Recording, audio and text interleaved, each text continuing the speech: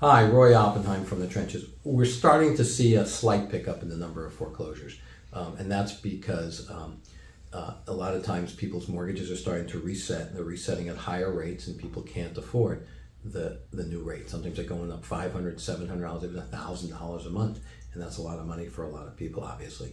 And when that happens, the question is, what do you do? Do you stay in the home?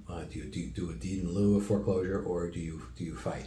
And it really all depends on your finances and what your plans are. In the past, or in the last foreclosure crisis, we were able to keep people in their homes 5, 7, 10, a few times 12 years by defending their foreclosures. We're not sure if we'll be able to do that again, but we certainly can keep people in their homes probably for a year and a half if in fact we're fighting a foreclosure. If they're good issues, meaning things that the bank screwed up on when they prepared the mortgage, when they sold the mortgage, when they securitized the mortgage, under those circumstances we may well be able to keep people in their home and resolve or settle, or end up doing a short sale, or further maybe even getting a modification.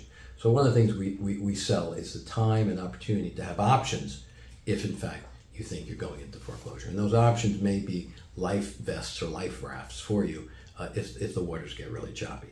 So Roy Oppenheim from the trenches, thank you.